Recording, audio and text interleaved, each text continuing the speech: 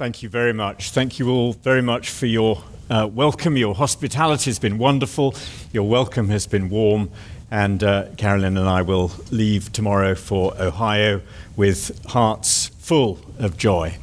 I've been a little convicted this morning in my personal devotions in James chapter 3, where James says, not many of you should be teachers because we all make many mistakes. And I'm just very conscious that especially, I think, when as Christian teachers or preachers, we're seeking to do something corrective, where we think that there's become an imbalance and we're trying to rebalance it. There's a danger that we'll overstate things or say things in ways that really ought to be nuanced. So please do test what I say. Don't just write it down and think that's it. Test it, think about it, and it may well be that things need changing. I'll be very glad you can, well, please don't all do this, but through the Tyndale House website you can find my email, and especially the professors, feel free, please, to have a conversation about these things. I'd be glad of that because I'm always learning. So I want to persuade you, if you're not already persuaded, that Jesus Christ is the sum and substance of the Psalms, and that only those in Christ can pray and sing the Psalms in a way that respects their true and original meaning. So that my first lecture yesterday morning, I tried to paint in outline what my understanding of the New Testament echoes and quotations, and how the Lord Jesus and the apostles and the apostolic writers shape our understanding of the Psalms. Yesterday afternoon I tried to give a rather inadequate tour of 2,000 years of Christian history, but to try to see some of the things that have changed and perhaps to identify why they've changed. I hope that was some value. You might want to call yesterday afternoon's lecture 2 cheers for the Church Fathers, but perhaps only 2 cheers for modern commentators, and no cheers for the Enlightenment. That might sum up that lecture. Now, in this final lecture, I want to try to show why this matters and try to model this a little bit. I want to try to take one psalm, Psalm 3. You might like to turn up Psalm 3 and refer not just to that, but mainly to Psalm 3. I want to touch on 6 brief theological reflections, quite briefly. I want to try to touch on a couple of difficult issues, not from Psalm 3, but just to mention a couple of difficult issues. I want to give you an illustration, a kind of sustained illustration that I've found helpful with the Psalms. And I want to try to give some guidance for a Psalms teacher or a Psalms preacher. So let me first read Psalm 3, and as I read it, imagine that you have been tasked, or you've tasked yourself with preaching it or teaching it in whatever context is appropriate for you, and you're thinking about teaching it, leading a Bible study, preaching it, whatever it may be. And I will make reference to Psalm 3 more than to other psalms. I've chosen it because it's a relatively simple psalm in terms of its structure. It's fairly short. And you'll be thinking, he's cheating. I wish he'd taken a more difficult psalm. I just want to plead there's only so much you can do in 3 lectures. So let's take Psalm 3. I'll read it. A psalm of David when he fled from Absalom, his son. Incidentally, I think there's good reason to take the superscriptions, not only as being part of the original text, but as being trustworthy indications of authorship where a name is given, and for the few where there's an historical note, as here, that is trustworthy. And I take it, therefore, that the 2 Samuel 15, 16, 17, 18 background of Absalom's rebellion is the background to this psalm. Most writers in the academy, most scholars would not agree with that. Most of them sit very light to the superscriptions. There isn't time to address that here, but I think there's good reason for trusting them. And they should be read when a psalm is read in church for the public reading of Scripture. Please make sure, if you read the psalms in public in church, that you read the superscription. Not the translator's headings, if there are those. Of course, those aren't Scripture. but the superscriptions, a psalm of David when he fled from Absalom, his son. O Lord, how many are my foes? Many are rising against me. Many are saying of my soul, there is no salvation for him in God. But you, O Lord, are a shield about me, my glory and the lifter of my head. I cried aloud to the Lord, and he answered me from his holy hill. I lay down and slept. I woke again, for the Lord sustained me. I will not be afraid of many thousands of people who have set themselves against me all around. Arise, O Lord, save me, O my God, for you strike all my enemies on the cheek. You break the teeth of the wicked. Salvation belongs to the Lord. Your blessing be on your people. So just hold that open if you would, and I'm going to refer to that a certain amount. My first theological reflection concerns Scripture and the canon. And it's simply to reiterate what I think I may have said at the beginning of yesterday morning, I forget, 2 Timothy 3 verse 15, that the Scriptures, which in the first instance will have meant the Old Testament Scriptures, are able to make you wise for salvation through faith in Jesus Christ. It's simply to reiterate that. And if a preacher preaches Psalm 3 without that kind of reference to Christ, you want to ask him the question. I was reading a book of church history of a pastor in Lausanne in the early 19th century, and he used to hold seminars for what we would call seminarians. And when a student made no mention of Christ in a paper, he would say to him, "But my friend, what have you done with your Saviour?" And I want to encourage you to ask that if you hear a Christless preaching of a psalm. Always it should make us wise in some way for salvation through faith in Christ. And if a preacher says, well, I've just told you what the words of the psalm mean, so I've preached it, I've expounded it, you want to say to the preacher, no, you haven't, because the meaning of any text of Scripture is taken from its context, and the context of Psalm 3 is the whole of Scripture. And in the context of the whole of Scripture, in some way, it should make us wise for salvation through faith in Christ. It's a brief observation, but an important one. The second theological reflection I want to offer concerns prophecy and the Spirit of Christ. And it's this: being therefore a prophet, says Peter of David in Acts 2 on the day of Pentecost after a quotation from Psalm 16, being therefore a prophet. 1 Chronicles 25 speaks of temple musicians as prophesying.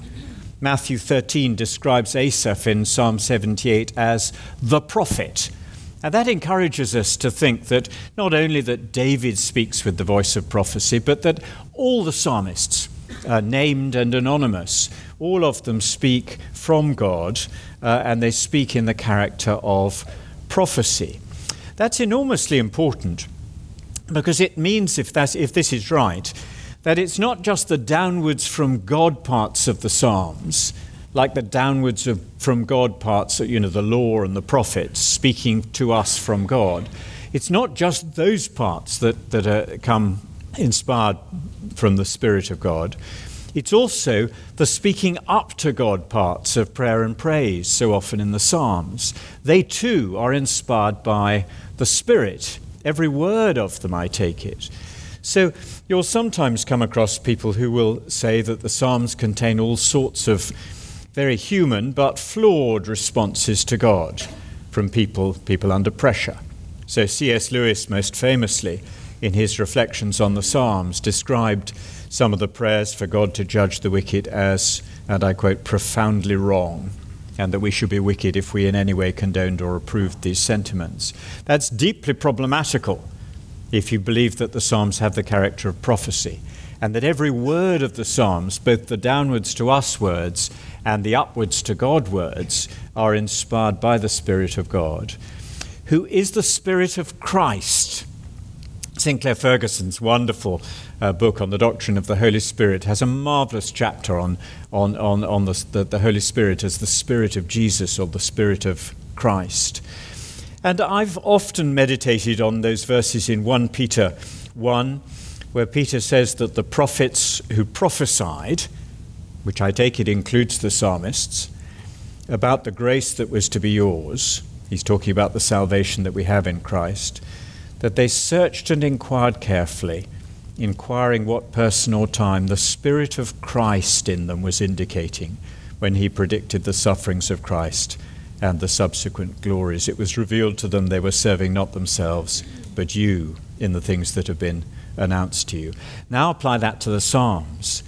And in the Psalms, the Spirit who carried along David and the Korahites and the Asaphites and the other psalmists and the anonymous psalmists, the Spirit who carried them along in their words in the Psalms is the Spirit of Christ. And therefore it will not surprise us that the words we hear are words which in some sense were true for the original psalmists. They're not pretending, they're genuine, and they do reflect the experience and the hopes and fears of the psalmists. But ultimately they are the voice of the Spirit of Christ. It won't surprise us. I was talking with one or two of the professors just now. It won't surprise us if there's a certain indefiniteness there. The old saying that the furniture of Christ and his gospel is there in the Old Testament, it's all there, but the room is, as it were, darkened. And what the New Testament does is to throw open the shutters, open the blinds, so that the light shines on all of that, and we understand it clearly. It's a great old illustration. So take seriously the nature of the Psalms as prophecy.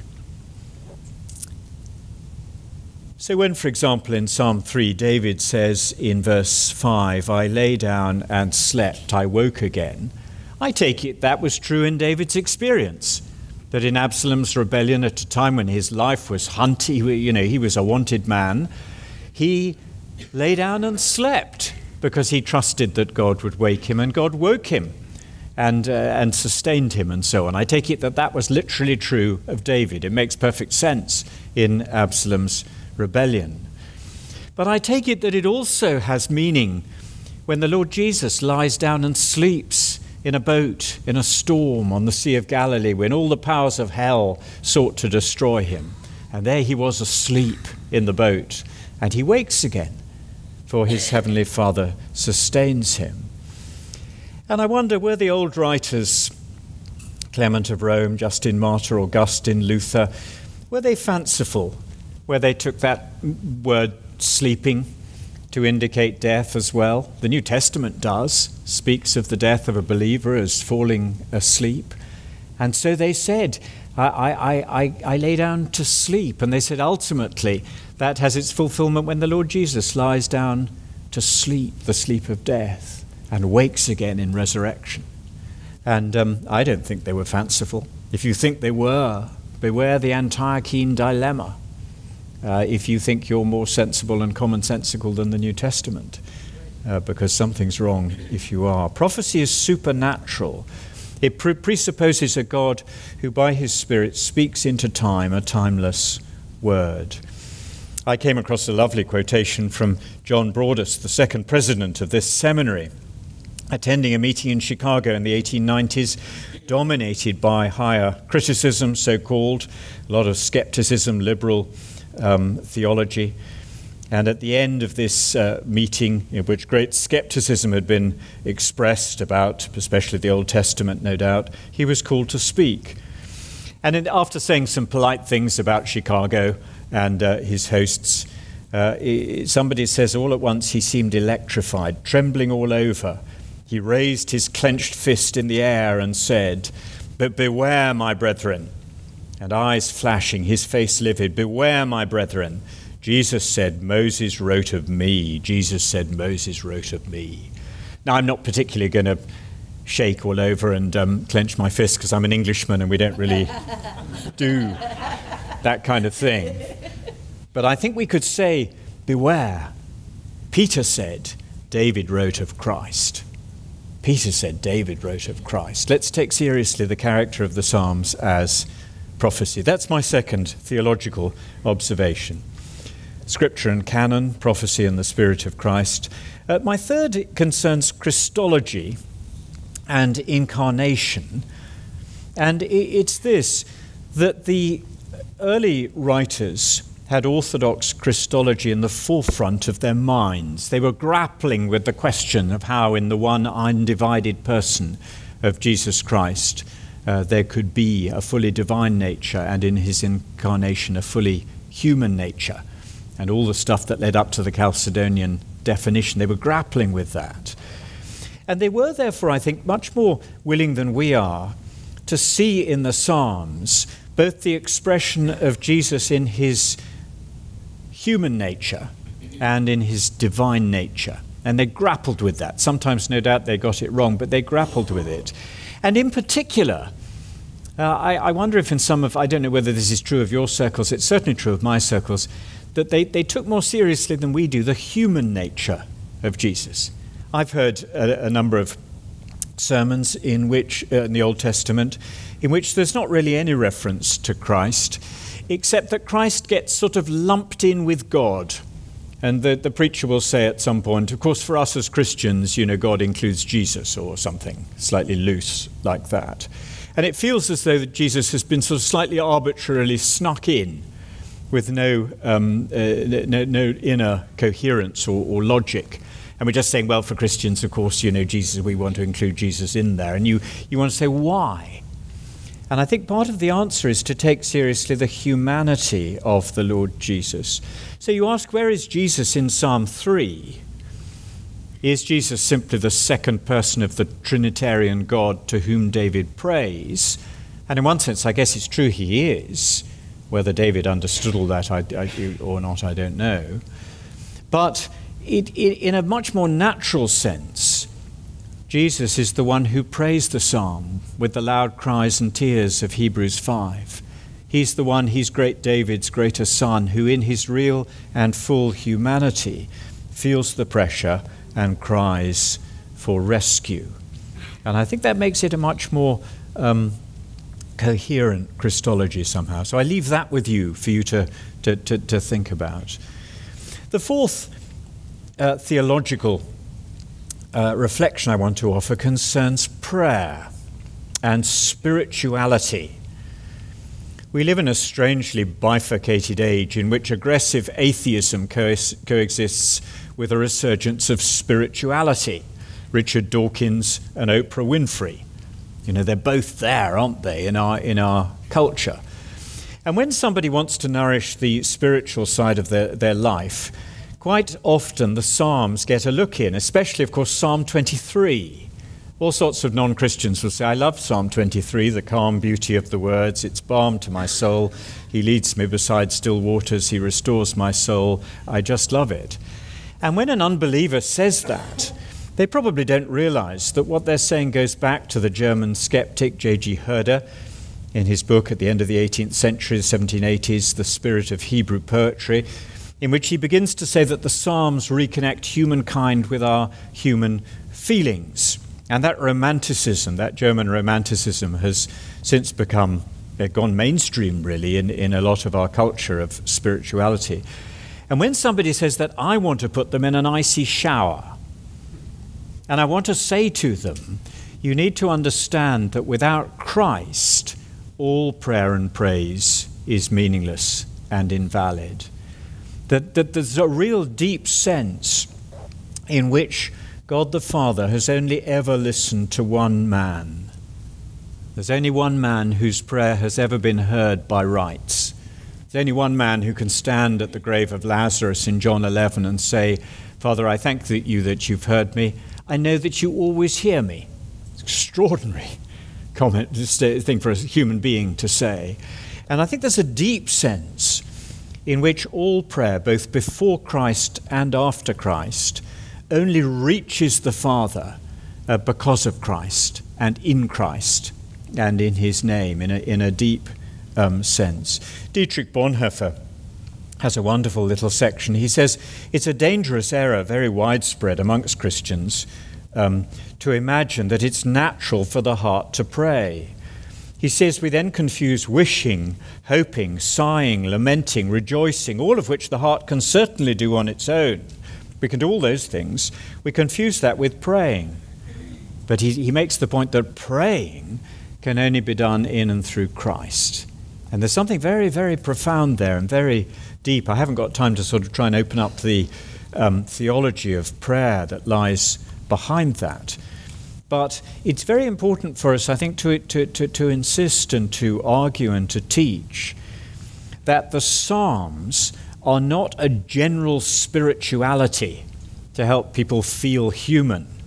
The Psalms are valid only in Christ. And it's only in Christ that our prayers are heard. And it's only in Christ that our praises are heard. And so a robustly Christ-centered understanding there. That's my fourth. I'm sorry these are very brief, but I want to have time to do a little bit of exposition of the psalm itself. Here's my fifth. My fifth reflection concerns gospel and law. And I want to leave Psalm 3 for a moment and just go back to Psalm 1. You may remember that yesterday I asked the question, who is the blessed man of Psalm 1? You know Psalm 1, the blessed man who doesn't walk in the counsel of the wicked and stand in the way of sinners and sit in the seat of scoffers, but his delight is in the law of the Lord and he meditates on it day and night. And he's like a tree planted by streams of water and all that he does prospers. And the question is, who is this blessed man? Now, quite often when you read more recent commentaries, they will say, well, Psalm 1 is a wisdom psalm. It sets before us two ways to live. There's a wise way to live, like the blessed man. There's a foolish way to live, like the wicked. Don't live the way of the wicked, because you'll be blown away in the judgment like chaff.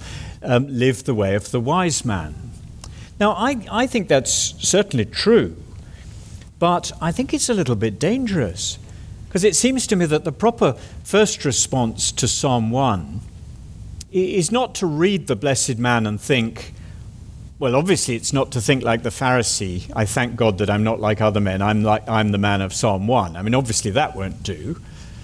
Nor, I think, is it to read the man of Psalm 1 and to say, well, I'm not the man of Psalm 1, but I'm jolly well going to try. Psalm 1 is going to be my motto for 2019. And by the end of 2019, I should have done it. By the time the fall is over, I'll have got there.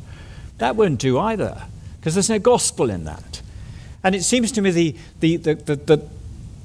the right response to Psalm 1, the first response, is despair.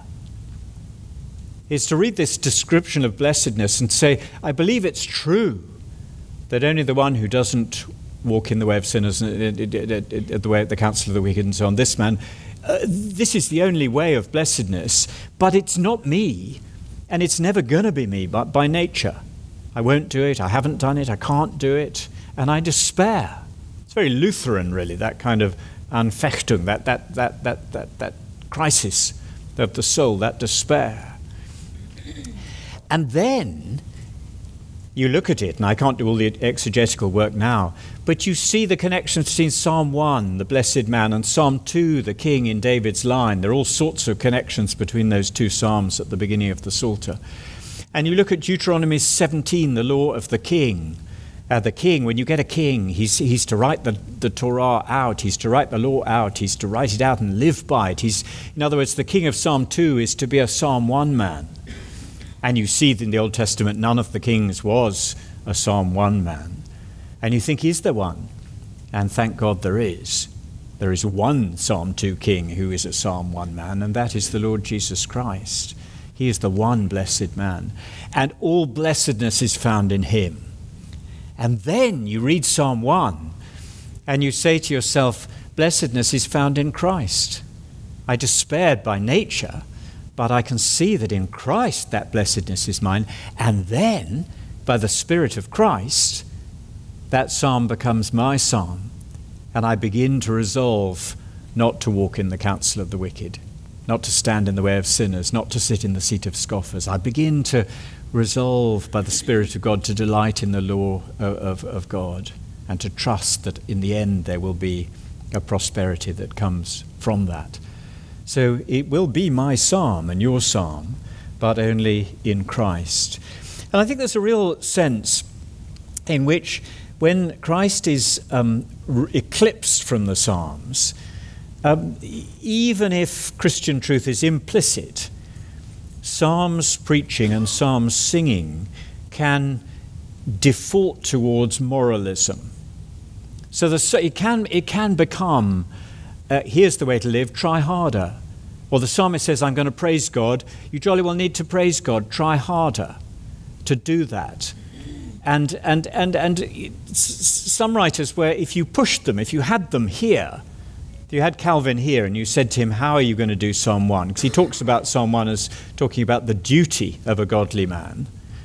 And if Calvin were here and we said, okay, it's duty, that sounds a bit like moralism, Calvin would of course say, no, it's only by grace and by the Spirit that you can do that.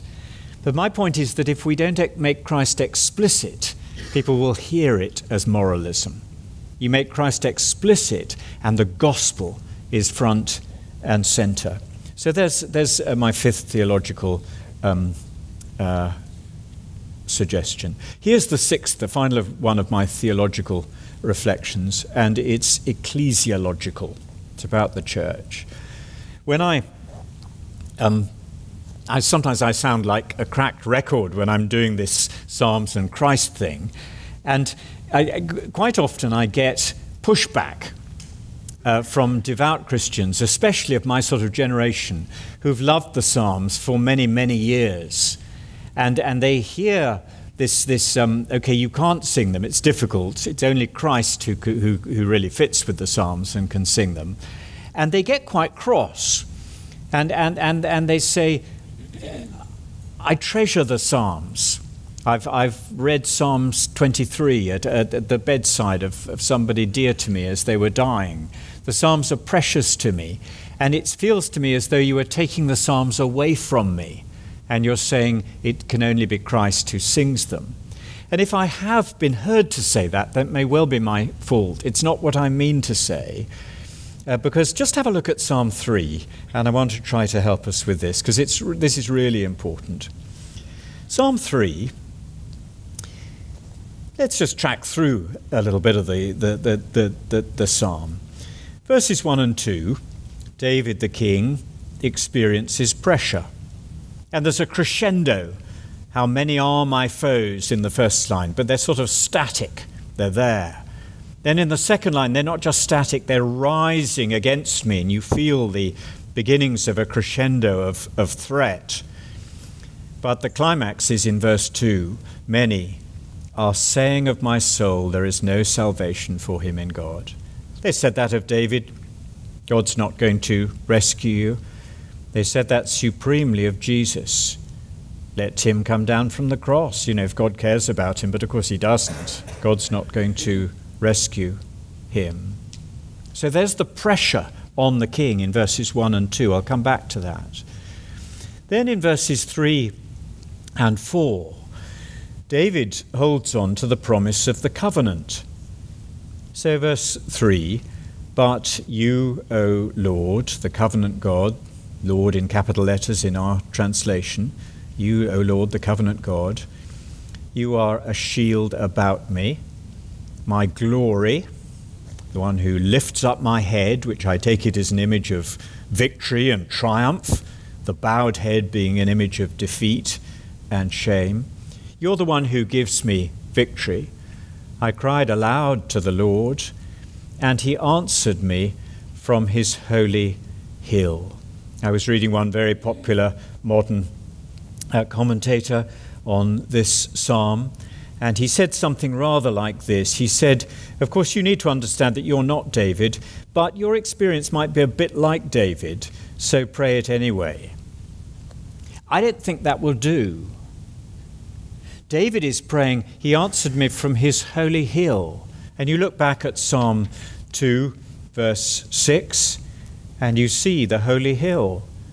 As for me, says the Lord, I've set my king on Zion, my holy hill. So what is the holy hill? The holy hill is Zion. He answered me from his holy hill means he answered me on the basis of the covenant of 2 Samuel 7, the covenant that God made with the king, with David and David's line.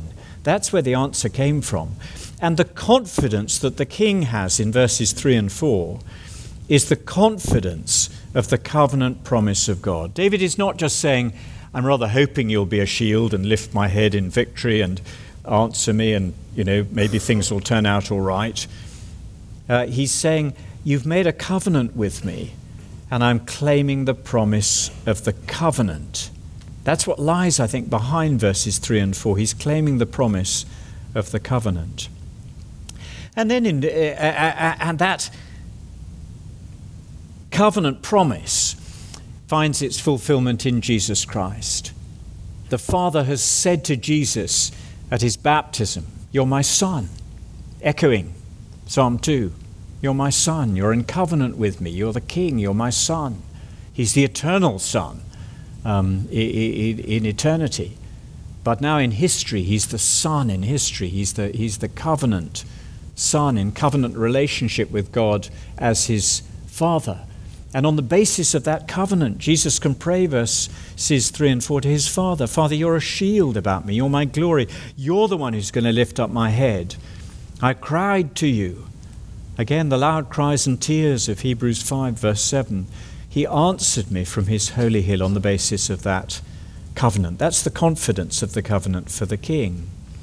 And then in verses 5 and 6, there's a tremendous subjective appropriation of that objective promise. I lay down and slept.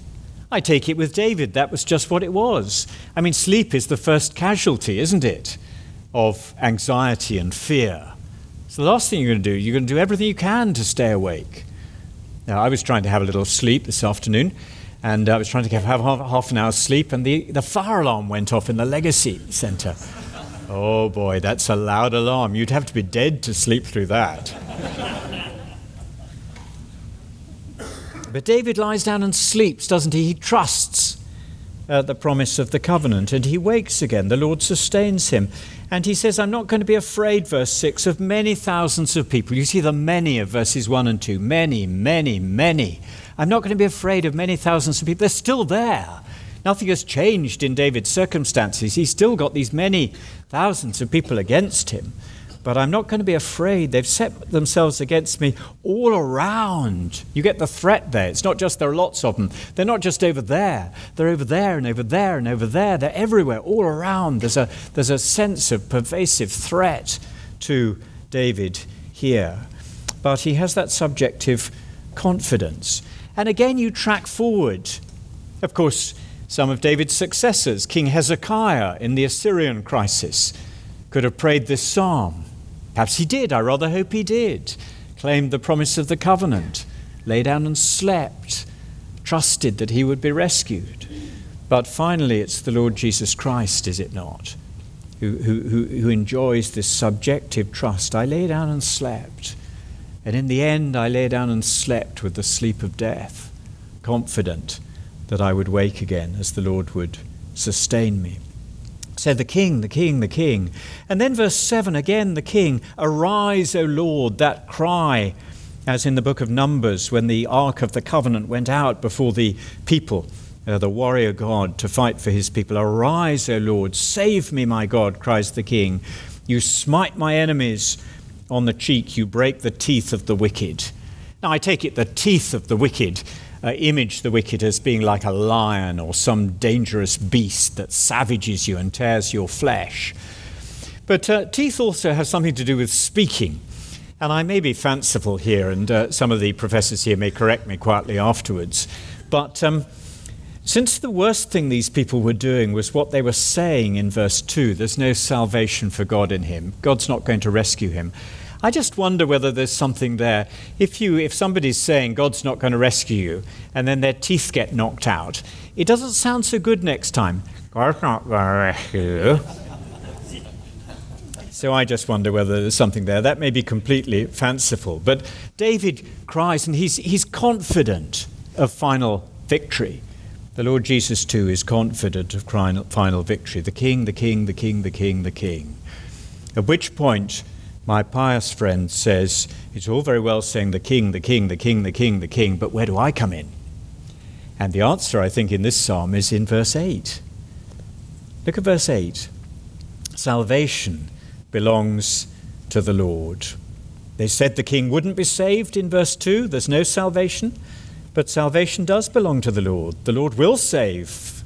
In the first instance, he'll save the king. But because he saves the king, the blessing of God will be on the people. And I take it there, the connection is made. The king is saved.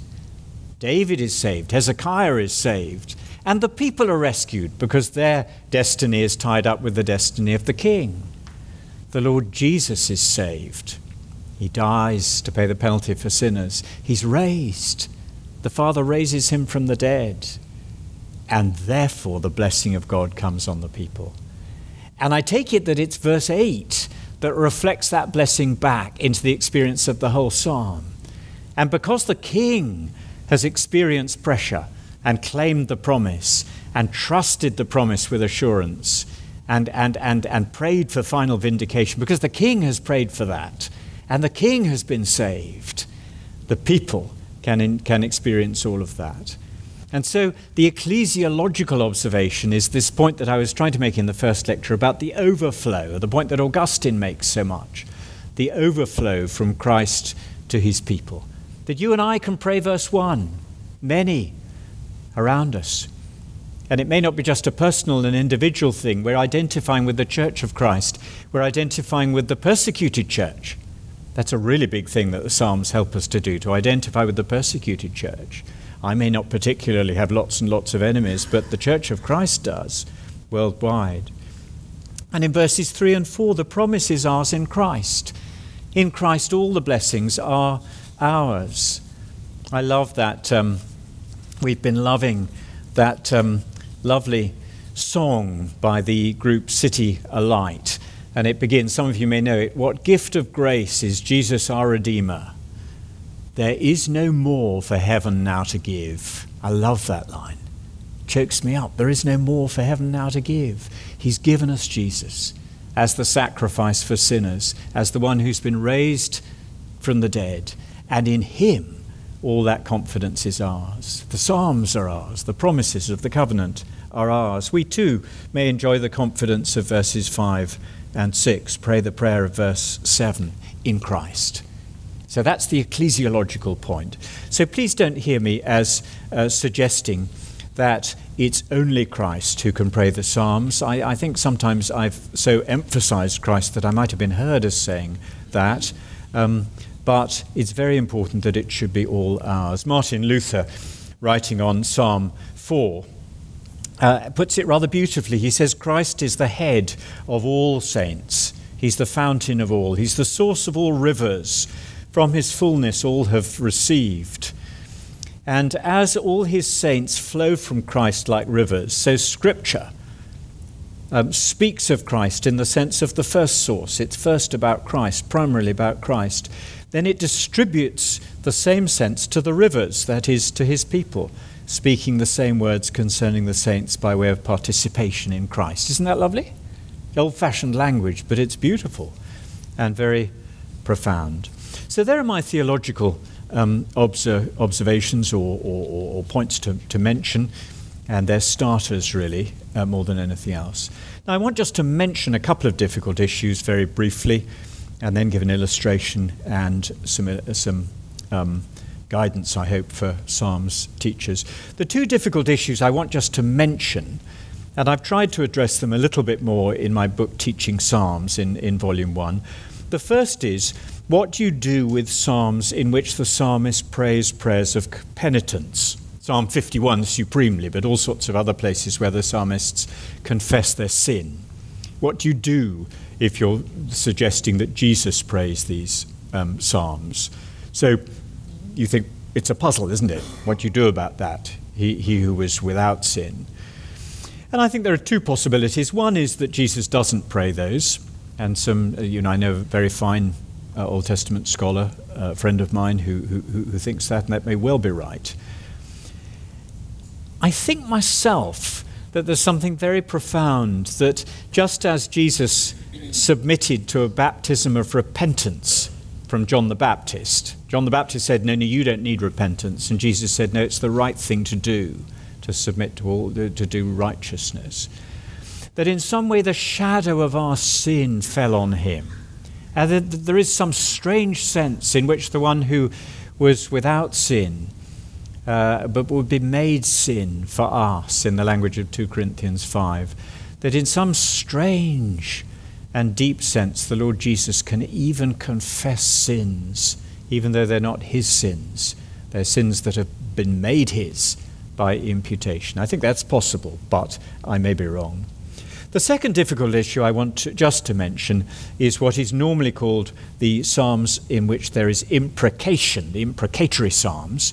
I think it's a misuse. The Latin word means really to give a curse, and the psalmists never do that. They never curse the wicked. They pray to God to act in judgment on the wicked. But they're still difficult, aren't they? Psalm 109, particularly difficult. And there are all sorts of things to be said about that. I think, in a nutshell, the answer is that we ought to pray them in Christ, and that Christ prays them, and that actually every time we pray in the Lord's Prayer, your kingdom come, we are in principle praying something like that. And that's woefully inadequate, isn't it? That's like doing a tweet in answer to something which ought to have a 3-volume book. But I'm going to move on. Let me give you an illustration which I think goes back to Augustine, and I found it helpful. I've changed it a little bit. I've sometimes put it a little bit like that. Augustine had this idea of Jesus as the song leader. Did I do this yesterday? I sometimes forget what I've done. The choir? No, I didn't. That's a relief. I have increasing number of senior moments when I just forget what I've done and haven't done, and I rely on my friends to help me with this. So if that happens, just tap me on the shoulder and say, time to retire. Augustine had this beautiful picture of Jesus as the song leader, leading his church in the singing of the Psalms. And so the illustration that I've developed from that is, imagine you're in some great concert hall, and you're sitting in the audience, and I'm sitting in the audience. And at the front there's a tremendous choir, which is the Church of Christ of previous generations. And in the middle there's the Lord Jesus, the song leader, leading the choir in praise and prayer. And you're in your seat and I'm in my seat. What needs to happen for me to join the choir? And this is the job of a Psalms preacher. One, I need to understand the lyrics. I need somebody to tell me what are the lyrics of the words they're singing. What do they mean? So I need the preacher to tell me what they mean. I need the preacher to explain the parallelism, the meaning of the words, to transpose Old Covenant language into New Covenant key. I need to get the lyrics first, or I can't join the choir. Second, I need to be taught the tune, and I mean the tune metaphorically. I mean the tune in the sense of the feelings, the affections, the emotions that are expressed in the psalm. I need to understand that, because I'm not going to be able to sing the psalm in that sense unless I get a feel for the affections. So in Psalm 3, in verses 1 and 2, I need to feel how many are my foes. Many are rising against me as the music crescendos. Many are saying of my soul there's no salvation for God in him. And I need to feel the growing intensity of that pressure and threat. I need to get the tune. 3, I need to grasp what commitment will be asked of me if I join the choir. Every time you and I join in the singing or saying or praying of a psalm, a commitment is asked of us. What's needed is not just intellectual, getting the lyrics. It's not just affectional, getting the tune. It's volitional. It's a will thing. And I need to understand what commitment is needed from me if I'm going to join this. Because I can't just join in and sing it just for the fun of it. Yet when I sing it, I'm signing up to what's expressed in the psalm, and I need to know that. So a Psalms preacher needs to do that intellectual or cognitive work with the lyrics, that affective work with the affections and the feelings, that volitional work with the commitment. And 4, with apologies to Dr. Billy Graham, I need to get up out of my seat and come to the front and join the choir. And in a sense, that's conversion. In a sense, conversion is getting up out of my seat, coming to the front and joining the choir of Jesus. I don't know whether you found that a helpful little illustration. If it is, feel free to use it or improve it. There's no need to say you got it from me, but it may be useful. I got it from Augustine, although I developed it a bit. Just in closing, 1 or 2 things I would try to do if I was preaching a psalm. I would remember my aim. to promote faith in Christ, daily repentance, faith, trust, in one way or another, faith in Christ. That's what I'm trying to do. I'm trying to help myself and my hearers to sing the psalm. I'm going to do all the usual work with the words, the translation, the textual variants, the structure, all the stuff that you're schooled to do in seminary. You've got to do all that. I want to take time to get a feel for the psalm, to feel the music of the psalm. I want to consider the contexts of the psalm in history, if we know. In Psalm 3 we do know. Very often we don't know in the Psalms what context it is in history. If you read 3 commentaries and they give you 4 different historical contexts, it probably means we don't know, and that happens not infrequently. We need the context in the Psalter. It's not an accident that Psalm 3 comes after Psalm 2, or indeed before Psalm 4, but particularly after Psalm 2. So I consider the context of the psalm, and then I ask myself 4 questions. And I found these helpful questions. I asked myself, what would it have meant for David or for the original psalmist to have sung this psalm? That must be the first question, mustn't it? What would it have meant for the original psalmist to write and then sing the psalm? And then closely connected with that, I would ask, what would it mean for a later Old Covenant believer to sing the psalm? I often think of Simeon and Anna at the beginning of Luke's Gospel, who are 2 of my favourite characters. I want to give them Oscars for Best Supporting Actor and Best Supporting Actress in the Bible drama. Those lovely, I know they're in the New Testament, but they're Old Covenant believers waiting for the redemption of Jerusalem. And there they are, and I imagine when they had their meetings with their little group in the temple precincts, I imagine they sang psalms. I'd be surprised if they didn't. What would it have meant for them to sing a particular psalm? And then I asked myself, what would it have meant for Jesus of Nazareth to sing this psalm in his earthly life? It's a very instructive question. Just say to yourself, Jesus of Nazareth as a growing boy and a young man in synagogue, Sabbath by Sabbath, what might it have meant for him to sing this particular psalm? The answers will differ from psalm to psalm and may not be easy to get, but it's always an instructive question. And then I ask, what will it mean now for us, the Church of Christ, to sing the psalm in Christ? You've got to get there. That's where we're going, isn't it? Thinking, what's it going to mean for us to do that?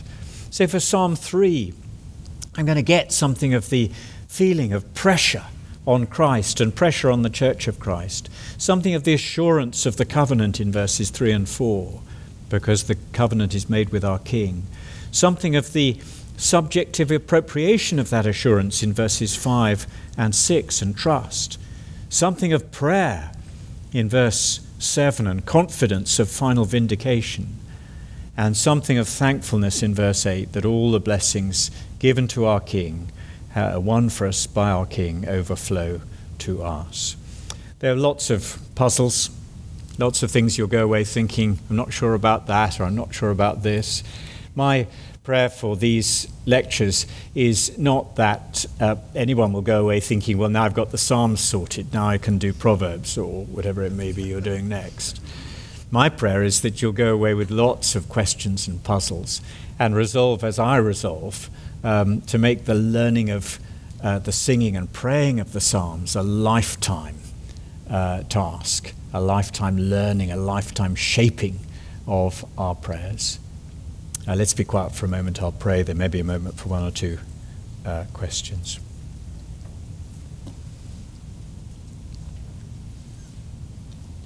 Almighty God, our Heavenly Father, we thank you for the Psalms. We thank you for your Holy Spirit, the Spirit of Christ, breathing out these Psalms to shape our lives of prayer and praise. Oh, Father, we are only beginners.